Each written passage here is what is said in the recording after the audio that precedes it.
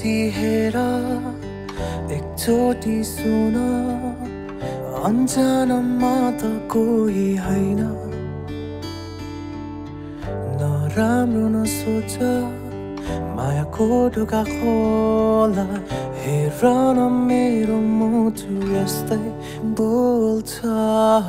सानो छ संसार सानो छ जिन्दगी माया त गरेर यसको मिठास रमाउँदा छुट्टै महसुस हुँदो रहेछ बुझ न तिमी अनमोल छौ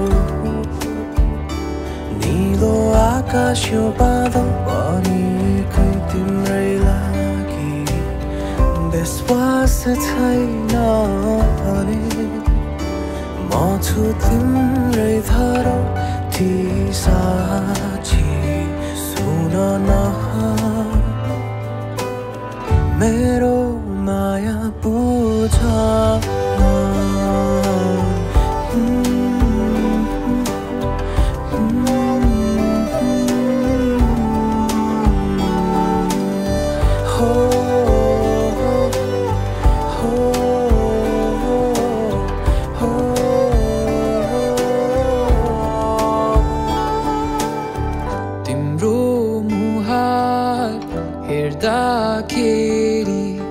मन लाग्छ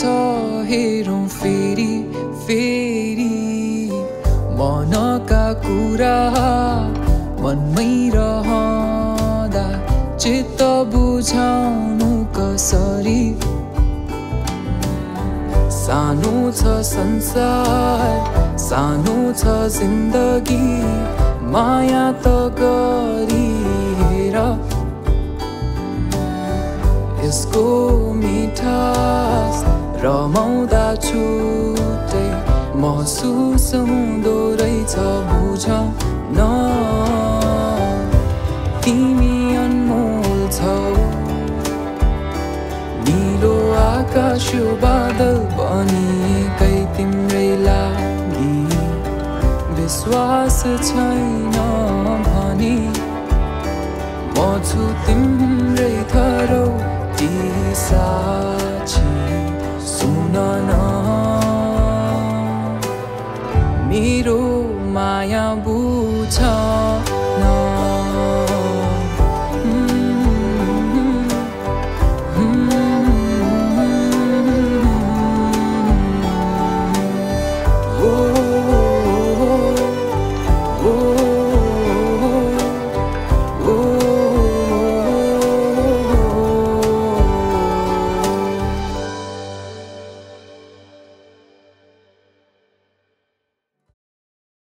So hello everyone, I am Prabesh Kumar Shrestha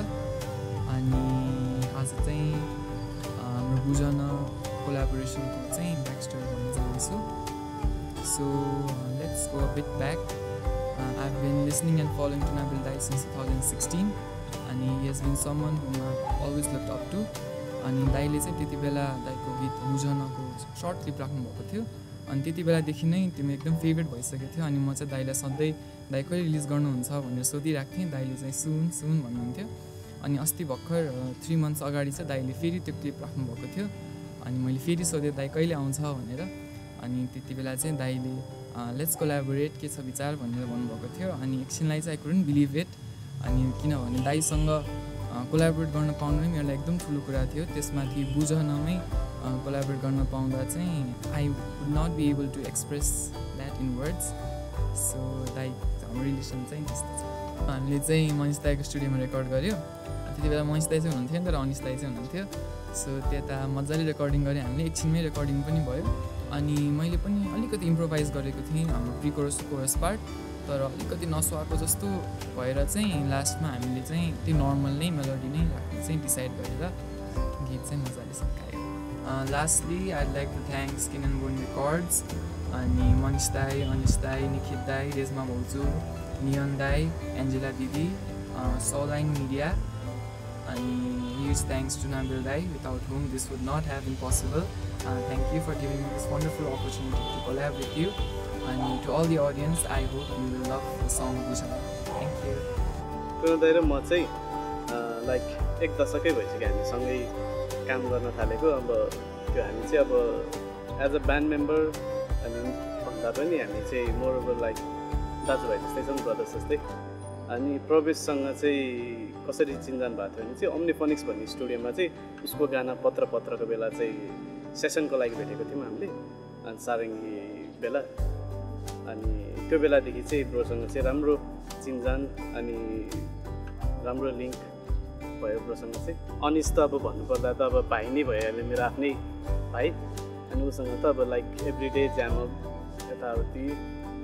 भइ नै रह हुन्छ होइन अनि अब आफ्नो भाइ भन्दा पनि अब ऊ चाहिँ अब राम्रो म्युजिसियन हो राम्रो बजाउँछ खुसी लाग्छ बुझनको बारे भन्नुपर्दा चाहिँ एकचोटि टुना दाई चाहिँ मेरो होम स्टुडियोमा आउनुभएको थियो अनि त्यो यो मेलोडी कस्तो छ त मनिष भनेर चाहिँ यहाँ बजाएर सुनाउनु भएको थियो कि पहिला चाहिँ अनि त्यसपछि के सारङ्गी यो लाइन ट्राई गरेर त भन्नुभयो अनि मैले चाहिँ त्यो चाहिँ सारङ्गीबाट ट्राई गरेको थिएँ कि अनि ए ल ल ल ड्रमी रेकर्ड गरिहाल्नु भनेर चाहिँ हाम्रो ल्यापटपमा चाहिँ रेकर्ड गरिहाल्थेँ कि अनि मैले पनि टक्क सारङ्गीमा ट्युन सुन गरेर टक्क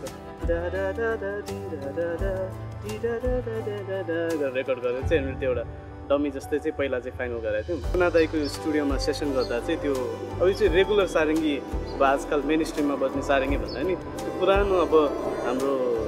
झलकमान गन्धर्व उहाँहरूले बजाउने स्टाइलले चाहिँ त्यो डबल स्ट्रिङ बजाएर बजाउँ न त भन्ने टाइपको अलिकति एक्सपेरिमेन्ट गरौँ भन्ने टाइपको पनि कुरा भयो क्या अनि त्यो चाहिँ एकचोटि ट्राई गरौँ न त भनेर बजाएका थियौँ अनि त्यो विच वर्कआउट भेरी वेल अनि राम्रो पनि सुन्यो एट द एन्ड पहिला टुना दाईलाई त थ्याङ्क यू भन्न चाहन्छु अब यो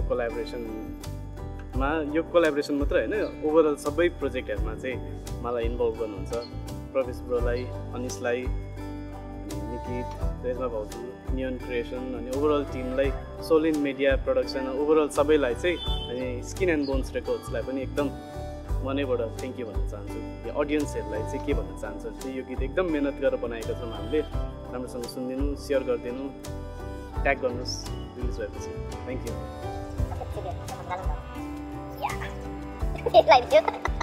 टुना दाई र मेरो रिलेसन चाहिँ एकदम दाजुभाइ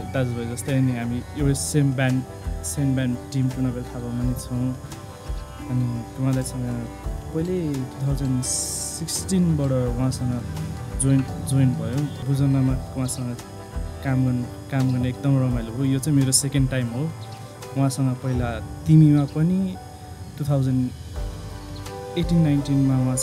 उहाँको लाइभ सेसनमा गरिसकेको थियो टिम टुना बेल थापामा चाहिँ म एज अ प्रोफेसनिस्ट हो त्यसमा चाहिँ मादल तबला इफेक्टहरू मसिन प्याड पनि बजाउँछु उहाँसँग प्रवेशसँग चाहिँ यो मेरो फर्स्ट कोलाबोरेसन हो उसको गाना चाहिँ पहिल्यैबाटै सुनिरहेको हुन्थ्यो युट्युबमा प्रवेश ब्रदरको चाहिँ भोकल रेकर्डिङ चाहिँ मैले हाम्रो होम स्टुडियोमै गरेको थियो उसँग पहिलो भेट पनि त्यही थियो एकदम रमाइलो भएको थियो रेकर्डिङ गर्न टुना दाई प्रवेश मनिषसँग कोलाबोरेसन गर्ने एकदम रमाइलो भयो हजुरहरूलाई पनि एकदम राम्रो लाग्छ होला यो and thanks to the whole team